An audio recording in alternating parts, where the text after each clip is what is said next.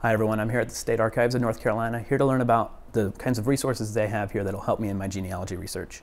I'm here with Chris Meekins, a research archivist. So Chris, can you tell me a little bit more about the State Archives? Sure. Welcome to the State Archives of North Carolina. We are one of the oldest state archives in the United States. We house the records of the state agencies and county agencies for the state of North Carolina. We are also one of the oldest colonies in the state, so we're one of the 13 colonies, so our records stretch back all the way to foundation of the colony in the 1660s. Great. So can you show me a little bit of your collection? Sure. Let's go have a seat and take a look at some of our records. Great, thank you.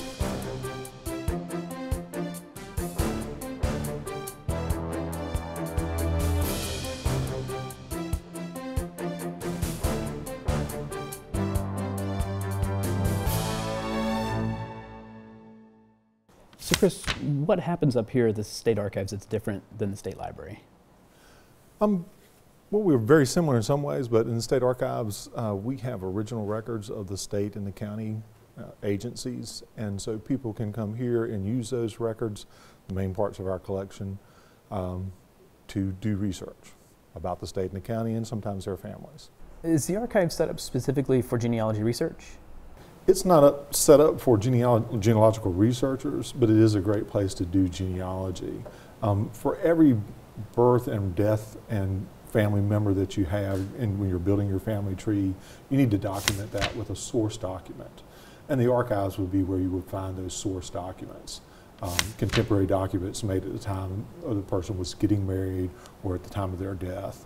And those records would come to the archives. We collect those and maintain those for the state and the county agencies. Great. So does the archives have every document I would need? You've got to remember that not all documents survive. So your ancestor may have created a document in interacting with the state or a county agency, and there may be a loss of record due to fire or some other thing like that. So you will find most of the records you need here, but not all of the records are here. And of course, private papers, are a different matter altogether, and we may collect private papers. We're one of the few state archives that do that.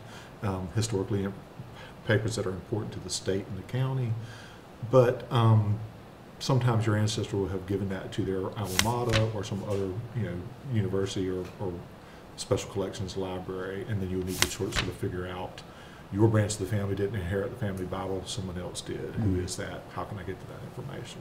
So Chris, you're an archivist. I'm sure you have some cool stuff to show me. What are some examples of documents that I might encounter in my genealogy research?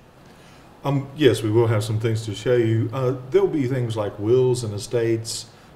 Sometimes your ancestor was sued by their neighbors, so there'll be court papers, If you're really lucky, you'll get somebody who's involved in a murder because there's tons of records about the trial and that sorts of thing. There'll be depositions. There might be a coroner's inquest on the body. So there's all sorts of court records that your ancestor may have participated in. Certainly your vital records, your marriage, your death records, divorce papers if that's the route they went. So there's all sorts of things like that you'll encounter when you're trying to build that date information about your ancestor and try to fill out their life story so that they're just not a birth and death date and a number on a page. Okay. So do you have a will or anything you could show me, perhaps? Sure. Got a few samples of here. I took the liberty of pulling a few things from my own family research when I had a great place to do research at the archives. But this is the example, an example of a will, the kind of will you might see. This is my ancestor, Isaac Meekins. In the body of the will, it may give you clues to where your ancestor came from. And this, he says, this land in Maryland. So I know I can look further in Maryland if I get a chance to go there and research in their archives. Here, his signature is his mark. Many literate people only used a mark as a signature.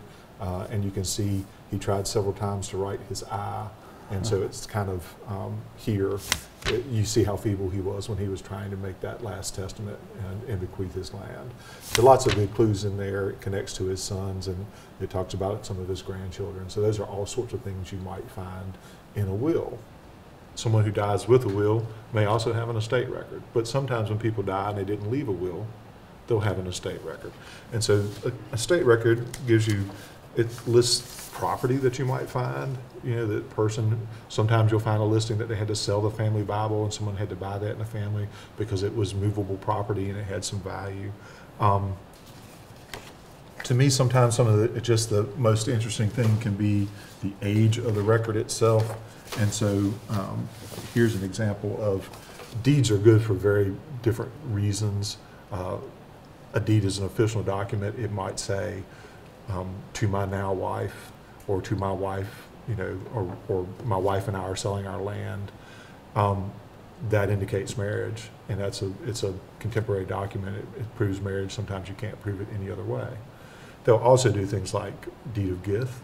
So bequeath this to my son, you know, for the love and goodwill I bear my son, I give him this piece of land. These are just a small sample of the documents that we have here. We hold millions of records, literally, and so what we have here today was just a representative of those. Thank you so much, Chris. This is fascinating, and I can't wait to get started on my own research. This has been a quick summary of the resources that are available to you in your state or local library and archives. I do encourage you to find out if you have resources like this available to you locally and seek them out and do your own research.